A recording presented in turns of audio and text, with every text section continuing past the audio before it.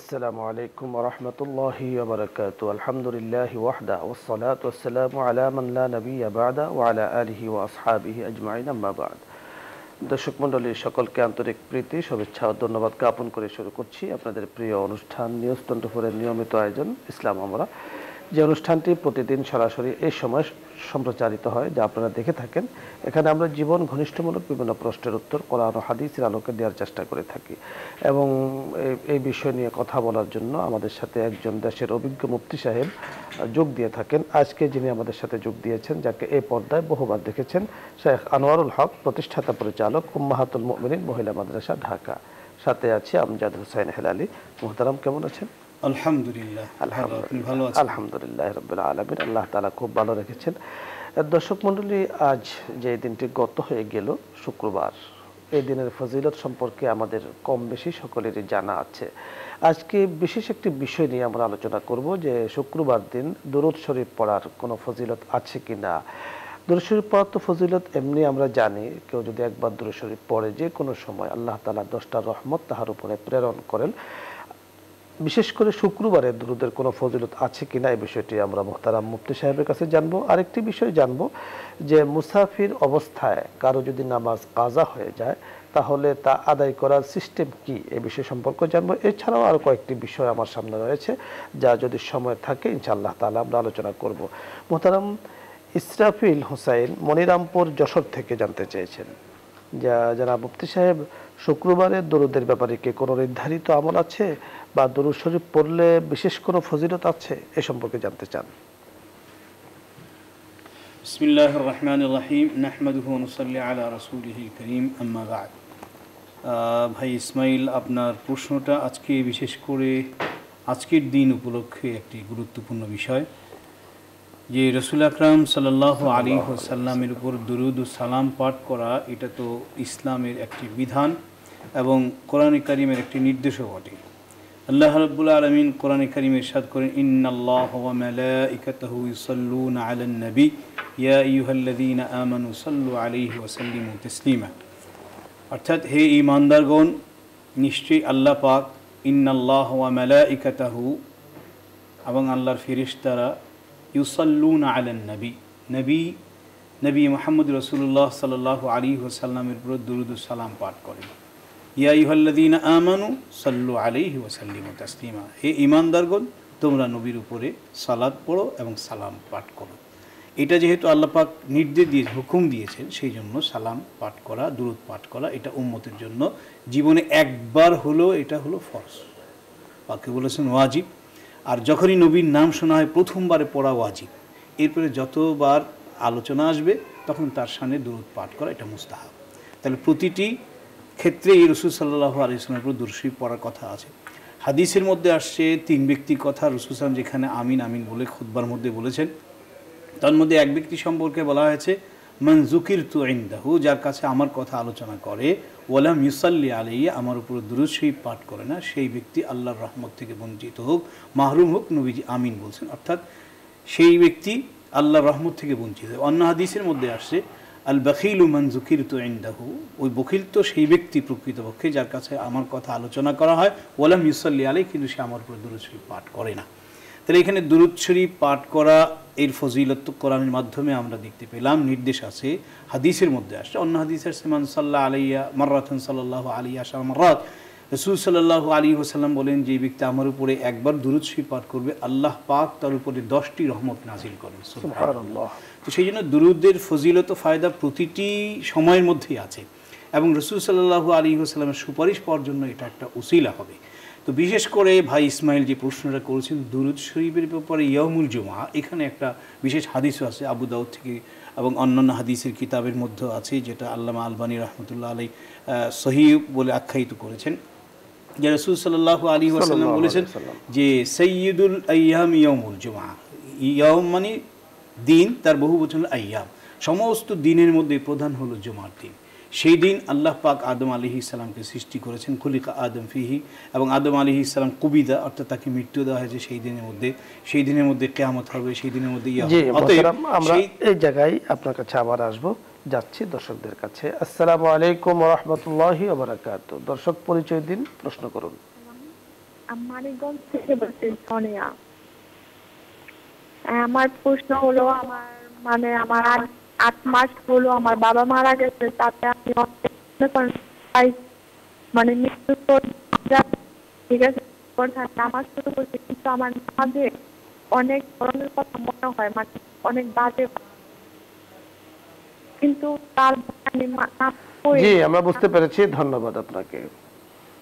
জি সেজন্য বিশেষ করে যে কথা বলতেছিলাম যে প্রশ্নটার উত্তরটা আমরা এখানে শেষ করে নেই, তারপরে এটা লম্বা আলোচনা, আমরা ওইদিকে যাবো, পরে আপনার কাছে আসবো। প্রশ্নের উত্তরটা যেটা জানতে চেয়েছেন বুঝতে পেরেছেন আশা করি, বুঝে যায়। উনি যেটা জানতে চেয়েছেন সেটা হলো যে নামাজ পড়ার সময় বিভিন্ন ধ্যান ধারণা আসে, কাল্পনিক অনেক কিছু আসে মনে, তখন কিভাবে নামাজ পড়লে নামাজটা সুন্দর হবে বা তাকে প্রতিহত কিভাবে করা যাবে, অন্যান্য চিন্তা ফিকির। নামাজের ব্যাপারে যেটা বলা হয়েছে, আমরা কোরআন কারিমের মধ্যে 7 শ্রেণীর লোক যাদেরকে আল্লাহ পাক জান্নাত দেওয়ার জন্য ওয়াদা দিয়েছেন এবং উত্তরাধিকার বলেছেন, তার মধ্যে এক শ্রেণী হলো ওয়াল্লাযীনা হুম ফি সালাতিহিম খাশিউন, যারা নামাজের মধ্যে একনিষ্ঠভাবে একাগ্র চিত্তে এক মন দিয়ে নামাজ আদায় করে। নামাজের মধ্যে একাগ্র চিত্তটা হলো বড় জিনিস, আল্লাহর কাছে পাওনা। ওয়াল্লাযীনা আলা সালাওয়াতিহিম ইউহাফিজুন, যারা নামাজের যথাযথ সময়ে আদায় করে 7 নম্বর নিয়ে আসছেন, আর আল্লাযীনা হুম ফি সালাতিহিম খাশিউন 1 নম্বর নিয়ে আসছেন। তাহলে বোঝা যায় নামাজের মধ্যে একাগ্র চিত্তটা হলো 1 নম্বর বিষয় এবং প্রতিনিধানযোগ্য বিষয়। সেই ক্ষেত্রে নামাজে বিভিন্ন জায়গায় মন চলে যাওয়াটা স্বাভাবিক, কারণ শয়তান মানুষের ধোঁকা দিয়ে আছে। এই ক্ষেত্রে হাদিসের মধ্যে আসছে যে মানুষের মন যদি অন্যদিকে ফিরে যায় এবং শয়তান যদি ধোঁকা দেওয়ার চেষ্টা করে, তাহলে বারে বারে সেই ক্ষেত্রে মনটাকে আল্লাহর কথা স্মরণ করে, কিয়ামতের কথা, পরকালের কথা স্মরণ করে নিজে নিয়ে আসতে হবে। যদি নিয়ে আসতে পারে, এটাও তার নফসের সাথে জিহাদের সমান। জি আমরা বুঝতে পেরেছি। আরেকটি প্রশ্ন নিয়ে নিই। আসসালামু আলাইকুম ওয়া রাহমাতুল্লাহি ওয়া বারাকাতুহু। দর্শক পরিচয় দিন, প্রশ্ন করুন। আসসালামু আলাইকুম ওয়া রাহমাতুল্লাহি ওয়া বারাকাতুহু। আসসালাম ওয়া রাহমাতুল্লাহ। আমি প্রশ্ন করতে চাচ্ছি, আমার মনে করেন নামাজ 5 ওয়াক্ত নামাজের পড়লে আমার সূরা কেরাত সবগুলো যদি আমি ঠিকমতো না জানি, আমার নামাজ হবে কিনা? জি ধন্যবাদ ভাই, আমরা বুঝতে পেরেছি, আমরা আলোচনা করছি। নামাজ যদি তেলাওয়াত শুদ্ধ না হয় তাহলে কি করবে, তখন করণীয় কি? নামাজের ব্যাপারে আমরা যেটুকু জানি যে নামাজের কতগুলো ফরজ আছে, তার মধ্যে বাহিরে কতগুলো ফরজ, ভিতরে কতগুলো ফরজ। ভিতরের ফরজের মধ্যে থেকে একটি হলো কেরাত বা কোরআন শরীফের তেলাওয়াত করা। ওয়ারাত্তিলিল কোরআন তারতিলা, যেটা কোরআনের পাকে আল্লাহ পাক নির্দেশ দিয়েছেন। অতএব নামাজের মধ্যে কেরাত পড়া এটা হলো ফরজ। আর কেরাত পড়ার মধ্যে আরেকটি ফরজ হলো বিশুদ্ধ করে তেলাওয়াত করা, অর্থাৎ কোরআনে কারিম যেভাবে আল্লাহ পাক নাজিল করেছেন, যেই শব্দটা, যে অক্ষরটা যেখান থেকে উচ্চারণ হওয়া, যেভাবে হওয়া উচিত সেভাবে যদি উচ্চারণ না করা হয়, তাহলে নামাজ এর অর্থ, কোরআনের অর্থ পাল্টে যায়, বিনষ্ট হয়ে যায়, সেই কারণে নামাজও ফাসিদ হয়ে যাবে। সেই জন্য নামাজের মধ্যে কেরাত বিশুদ্ধ করার প্রতিটি মুসল্লির জন্য এটা ফরজ। এখন ভাইজান আপনার যে প্রশ্ন যে নামাজে কেরাত যদি অশুদ্ধ থাকে তাহলে কি করা, সেই জন্য নামাজ ছেড়ে দেওয়া যাবে না। তবে নামাজের কেরাতের মধ্যে যেই কেরাতগুলো একটু বিশুদ্ধ করে পড়া আপনার কাছে মনে হয়, এবং অন্যান্য আলেমদের কাছে একটু শুনাই নেবেন, যেই কেরাতগুলো মনে হয় যে এটা আমার এই সূরাগুলি মোটামুটি শুদ্ধ আছে, সেগুলো দিয়েই পড়তে থাকবেন, আর বাকি অন্যান্য সূরাগুলো বিশুদ্ধ করার চেষ্টা করতে থাকবেন। আর তারপরেও যদি হয় যে আমি যেটা শিখেছি একদম ফাতিহা, কুল হুয়াল্লাহ, এই ছোট ছোট এগুলো আমার শুদ্ধ হয় না, তাহলে সেই ক্ষেত্রে কি করা যাবে? সেই ক্ষেত্রে নামাজ ছাড়া যাবে না, ওই অবস্থায় নামাজ পড়ার সাথে সাথে তার উপর ফরজ হয়ে যাবে যে কোরআন শরীফকে বিশুদ্ধভাবে তেলাওয়াত করার জন্য চেষ্টা করব। জি আমরা বুঝতে পেরেছি, আশা করি আমাদের দর্শকও বুঝতে পেরেছেন। তো যে বিষয়টি জানতে চেয়েছিলাম আপনার কাছে, দুরূদের ফজিলত ইয়াউমুল জুমআত। তো রাসূল সাল্লাল্লাহু আলাইহি ওয়াসাল্লাম বলে, আদম আলাইহিস সালামকে সেই দিন সৃষ্টি করা হয়েছে, সেই দিন তার মৃত্যু হয়েছে এবং কিয়ামত হবে, ইত্যাদি ইত্যাদি জুমার দিনের ফজিলত সম্পর্কে বলা হয়েছে। এবং সেই ক্ষেত্রে বলেছেন যে তোমরা সেই দিন মানুষের আমলকে আল্লাহর কাছে পেশ করা হয়, ফাআকসিরুস সালাতা আলাইয়া ইয়াউমাল জুমআতি, তোমরা জুমার দিনে আমার উপরে বেশি বেশি করে দুরূদ শরীফ পাঠ করতে থাকো। তাহলে বোঝা যায় জুমার দিনে বেশি করে দুরূদ শরীফ পাঠ করার ব্যাপারটা আছে, হাদিসের মধ্যে আছে। তো অন্য আরেকটি হাদিস আছে যে এই হাদিসটার মধ্যে রাসূল আকরাম সাল্লাল্লাহু আলাইহি ওয়াসাল্লাম বলেন যে একটা বিশেষ দুরূদ আল্লাহুম্মা সাল্লি আলা মুহাম্মাদিন নবিল উম্মি ওয়া আলা আলিহি ওয়া সাল্লিম তাসলিমা। এই দুরূদ শরীফটার ব্যাপারে কেউ কেউ হয়তো দেওয়া একটা দুর্বল বা জয়ীফের কথা বলেছেন, কেউ হাসান বলেছেন, কিন্তু বিশুদ্ধ আছে এবং এটা শতসিদ্ধ কথা যে আমলের ক্ষেত্রে জয়ীফ হাদিসের উপর আমল করা যায়, আর কেউ কেউ হাসানও বলেছেন। ফলে কোনো ব্যক্তি যদি জুমার দিনে ওই আসরের নামাজের পরে, বিশেষ করে যেহেতু ফি ইয়াউমিল জুমআতি সাআতুন তুস্তাজাবু, যে জুমার দিনে একটা বিশেষ মুহূর্ত আছে যে সময় দোয়া কবুল হয়, তার এর আলোচনা করে ওলামা ইকরাম সবচেয়ে বেশি সুযোগ যেই সময়টা পেয়েছেন সেটা হলো আসর থেকে নিয়ে মাগরিব পর্যন্ত, অথবা মাগরিবের আগের মুহূর্তের সময়টা। সেই জন্য আসরের পরে যদি কেউ এই 80 বার এই দুরূদ শরীফ পড়ে, তা আল্লাহ পাক তার 80 বছরের গুনাহকে মাফ করে দেন। সুবহানাল্লাহ। সেই জন্য ইয়াউমুল জুমআতে এই আমলটা যদি আমরা করার চেষ্টা করি, যে আসরের নামাজ পড়ে যে জায়গার মধ্যে আছে ওখানে বসে বসে এই দুরূদ শরীফটা আমরা শিখে নিতে পারি। বিভিন্ন হাদিসের কিতাবে বিভিন্ন জায়গায় আমলের মধ্যেও আছে এই হাদিসটা। জি, আমরা বুঝতে পেরেছি। আরেকটি প্রশ্ন মোহাম্মদ আব্দুল করিম নারায়ণগঞ্জ থেকে জানতে চেয়েছেন যে মুসাফির অবস্থায় নামাজ কাজা হলে তা কিভাবে আদায় করা হবে? হ্যাঁ ভাই আব্দুল করিম, মুসাফির অবস্থায় নামাজ যদি কাজা হয়ে যায়, তাহলে আমরা জানি যে নামাজের দুইটা হালাত মানুষের জন্য হয়। একটা হলো মুকিম অবস্থায়, অর্থাৎ সাধারণ অবস্থায় যখন বিদ্যমান থাকে, আর একটা হলো সফরের মধ্যে যদি থাকে। তো সফরের মধ্যে নামাজগুলোকে 2 রাকাত, মানে 4 রাকাতের নামাজকে 2 রাকাত করে পড়তে হয়, এটা হলো মুসাফিরের নামাজ বা কসরের নামাজ। আর মুকিম অবস্থায় থাকলে 4 রাকাতের নামাজগুলো 4 রাকাতই পড়তে হয়, আর 2 রাকাত 3 রাকাত যেটা সেটা সেইভাবেই পড়তে হয়। এখন প্রশ্ন হলো যে কোনো ব্যক্তি যদি মুসাফির অবস্থায় তার নামাজ কাজা হয়ে যায়, তাহলে সে কী করবে? সে কি মুকিম অবস্থায় যখন 4 রাকাত পড়ে, তাহলে সেকে এখন যেহেতু মুকিম অবস্থায় আদায় করতেছে 4 রাকাত করবে কিনা, এগুলো হয়তো ভাইয়ার প্রশ্নের একটা উৎস আর কি।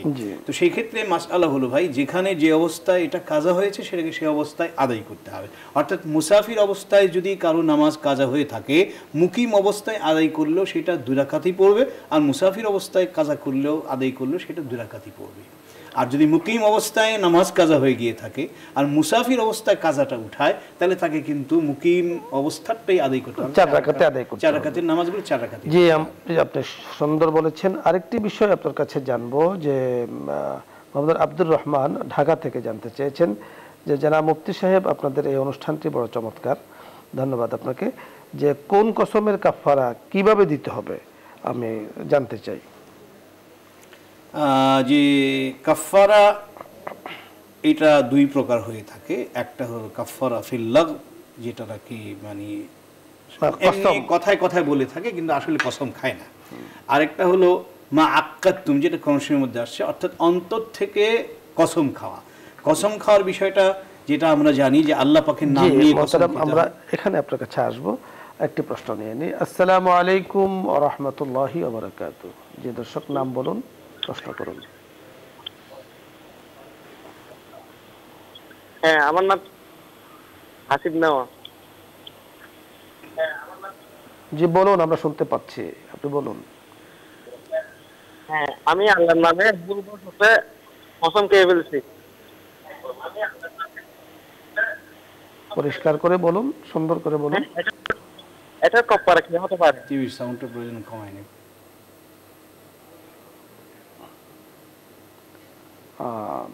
বুঝতে পেরেছি যে জিনিসটি উনি বলতে চাচ্ছেন যে ভুলবশত কসম করেছে, এখন তার করণীয় কি। তা বন্ধুকে বলবো যে আপনি আলোচনা শোনেন, এই বিষয়ের উপরে কিন্তু আমরা আলোচনা করছি যে কসম কত প্রকার, কোন ধরনের কসম দ্বারা শাস্তি হয়, কাফারা দিতে হয়, কোন ধরনের কসম দ্বারা কাফারা দিতে হয় না, এগুলি আমরা আলোচনা করছি, আপনি ধৈর্য সহকারে শুনুন। জি হ্যাঁ, সেই জন্য বলছি যে কসমটা 2 প্রকারের হয়। একটা হলো যে এমনি কথার কথা বলে ফেলে বা মানে ইচ্ছা করে, সেটা কসম নয়। কসমের অর্থই হলো যে আল্লাহর নামে শপথ করা। আর আল্লাহর নামে শপথ করার অর্থ হলো যে আল্লাহ যেহেতু মহান, আল্লাহ যেহেতু বড়, যেমন আল্লাহ কোনো কোনো জায়গায় কসম খেয়েছেন, ওয়াল্লাইলি ইযা ইয়াগশা ওয়াদ-দুহা ইত্যাদি কসম আল্লাহ খেয়েছেন। তো এটা আল্লাহর শানে কসমের প্রয়োজন হয় না, কারণ আল্লাহর কথা এমনিই বড় এবং গ্রহণযোগ্য হয়। তারপরেও আল্লাহ মানুষের দিকে লক্ষ্য করে এটা করেছেন। কিন্তু মানুষ অনেক সময় যেটা করে সেটা হলো যে নিজের কথাটাকে, নিজের দাবিটাকে অনেক বড় করে বুঝাবার জন্য কসম খায়। তো সেই ক্ষেত্রে অনেক বড় জিনিসেরই কসম খেতে হয়, সেটা হলো আল্লাহ। তাই আল্লাহর কসম খেয়ে যদি সত্যিকার কোনো কথা বলে থাকে, তাহলে তাকে সেটা পূরণ করতে হয়, এটাই সাধারণ নিয়ম। কিন্তু কোনো কোনো ক্ষেত্রে দেখা যায় যে আমি যেই বিষয়ে কসম খাইলাম, কিন্তু সেই বিষয়টার চেয়ে যদি আরেকটা বিষয় আমার উত্তম হয়, তাহলে সেই ক্ষেত্রে কসমটা ছেড়ে দেওয়া লাগে, কসম ভঙ্গ করতে হয়। যে জন্য মানুষকে কি দিতে হয়, কাফফারা দিতে হয়। আর এই কাফফারাটার ব্যাপারেই কোরআনে কারীমের মধ্যে আল্লাহ রাব্বুল আলামিন এই কাফফারার ব্যাপারে বিস্তারিত উল্লেখ করে দিয়েছেন।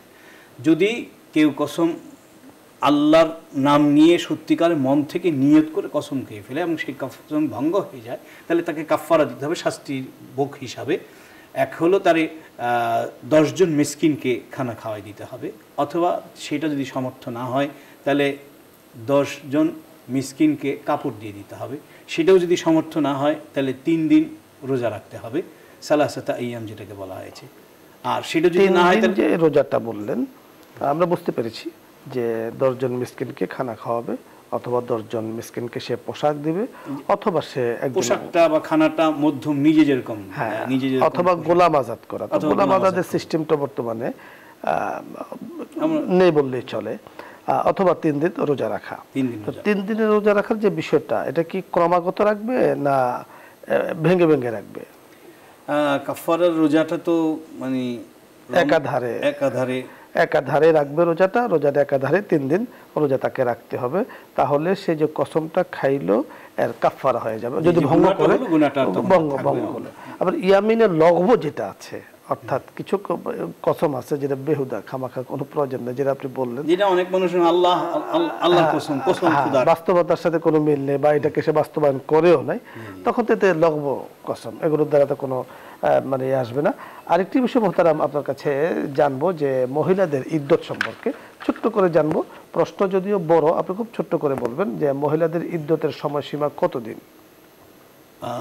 ইদ্যতের সময়সীমা অবশ্য এই সম্পর্কে একটা বিস্তারিত বিষয় আছে, সেটা হলো যে ইদ্যতটা কার জন্য হবে, কিসের কারণে হবে। ইদ্যতটা সাধারণত আমরা যেটা জানি যে মেয়েদের একটা পিরিয়ড হয় যা সাধারণত পুরুষের মধ্যে হয়ে থাকে না, তো সেই কারণে তালাক প্রাপ্তা যদি নারী হয় তাহলে তার জন্য এক রকমের ইদ্যত আছে। তারপরে সে যদি স্বামী মারা যায় তাহলে সেই ক্ষেত্রে ইদ্যত আছে। তালাকপ্রাপ্তা মহিলাদের ক্ষেত্রে যে ইদ্যতটা, সে যদি বিবাহের পরে স্বামীর সাথে সম্পর্ক হওয়ার পরে তালাক হয়ে থাকে তাহলে তাকে 3 মাস ঋতু বা 3 ইদ্যত পর্যন্ত, আর যদি এমনিতে হয়ে থাকে তাহলে 3 মাস পর্যন্ত করতে হবে যদি তার সাথে স্বামী স্ত্রীর সম্পর্ক না হয়ে থাকে। আর যদি মারা যায় তাহলে কোনো মারা যাওয়ার পরে তাকে ইদ্যত পালন করতে হবে 4 মাস 10 দিন। আমরা বুঝতে পেরেছি সংক্ষিপ্তভাবে, যদিও এতে আরো বিস্তারিত রয়েছে। মোহতারাম, আমাদের হাতে সময় নেই, যতটুকু সময় পেয়েছি আপনি দিয়েছেন, আপনাকে ধন্যবাদ জানাচ্ছি। আপনাকেও ধন্যবাদ। দর্শক মণ্ডলী, আজকে যে বিষয়গুলো নিয়ে আমরা আলোচনা করেছি, বিশেষ করে প্রথম যে বিষয়টি আমরা আলোচনা করেছি শুক্রবারের দুরুদের ব্যাপারে, মানে কোনো নির্ধারিত সিস্টেম আছে কিনা, মোহতারাম মেহমান কিন্তু এই সম্পর্কে বলেছেন যে শুক্রবারে দুরূদ শরীফের ফজিলত রয়েছে। বিশেষ করে শুক্রবার দিন আসরের নামাজ থেকে নিয়ে মাগরিব পর্যন্ত যদি নির্দিষ্ট একটি দুরুদ, যেটা মোহতারাম মেহমান বলেছেন, কেউ পাঠ করে তাহলে কিন্তু তার জীবনের গুনাহগুলো আল্লাহ তাআলা মাফ করে দেন। আমরা তো গুনাহ মাপের জন্যই চাই, আল্লাহ তাআলা যেন আমাদের সকলের গুনাহগুলোকে মাফ করে দেন। সে উদ্দেশ্যই কিন্তু আমাদের সকলেই মানে ইসলাম আমরা এই আয়োজন, আরও আমাদের দিনের সকল কাজ হলো গুনাহ মুক্তর জন্যই করা এবং জাহান্নাম মুক্তির জন্য আল্লাহ তাআলা থেকে ফয়সালা নিয়ে নেওয়া এবং জান্নাতে যাওয়ার ফয়সালা করা। আল্লাহ তাআলা যেন আমাদের সকলের জন্য সে ফয়সালা করেন, সে আশায় আল্লাহ তাআলার কাছে করছি। আজকে আর নয়, সময় দিয়ে অনুষ্ঠানটি দেখেছেন, ধন্যবাদ জ্ঞাপন করছি। বলবো আগামী দিন ঠিক এই সময় চোখ রাখবেন অনুষ্ঠানটির পরে পর্দায়। এখন মহান রব্বুল আলামিনের দরবারে আমরা হাত তুলবো, আপনারা চাইলে আমাদের সাথে হাত তুলতে পারেন। জি মোহতারাম। اللهم صل وسلم على عبدك رسولك محمد صلى الله تعالى عليه وعلى آله وصحبه وبارك وسلم. اللهم أنت السلام ومنك السلام إليك يرجع السلام. حينا ربنا بالسلام وادخلنا الجنة دارك دار السلام. تباركت ربنا وتعاليت يا ذا الجلال والإكرام. يا الله رب العالمين خدا دائبا مهربان. يا الله আজকে শুক্রবার দিন, জুমার নামাজের দিন। ইয়া আল্লাহ, দোয়া কবুল হওয়ার একটি মুহূর্ত সময় রয়েছে। আল্লাহ মেহেরবানি করে আমাদের দোয়াকে আপনি কবুল মঞ্জুর করে নিন। ইয়া আল্লাহ, আমাদের জীবন জিন্দেগীর সমস্ত গুনাহ খাতাগুলিকে মাফ করে দিন। ইয়া আল্লাহ, আমরা তো গুনাহগার, আপনার নাম গাফফার। ইয়া আল্লাহ, আমরা গুনাহ করতে জানি, আপনি আল্লাহ মাফ করতে জানেন। ইয়া আল্লাহ, দয়া করে আমাদের জীবনের সমস্ত গুনাহগুলোকে মাফ করে দেন। ইয়া আল্লাহ, জীবন ভরে তো গুনাহের মধ্যে লিপ্ত আছি, আল্লাহ গুনাহ থেকে আমাদেরকে হেফাজত করেন। শয়তানের সমস্ত ধোঁকা ও ফিরেব থেকে আমাদেরকে হেফাজত করেন। ইয়া আল্লাহ, যে আমলগুলো করলে আপনি রাজি ও খুশি হয়ে যাবেন আল্লাহ আমাদের দ্বারা এমন কাজগুলো করায় নিন সাল্লাল্লাহু তাআলা আলা ইয়া আল্লাহ মেহেরবানি করে আমাদের দোয়াকে আপনি কবুল মঞ্জুর করে নিন وصلى الله تعالى على خير خلق محمد وعلى آله وصحبه أجمعين سبحان ربك رب العزة عما يصفون وسلام على المرسلين الحمد لله رب العالمين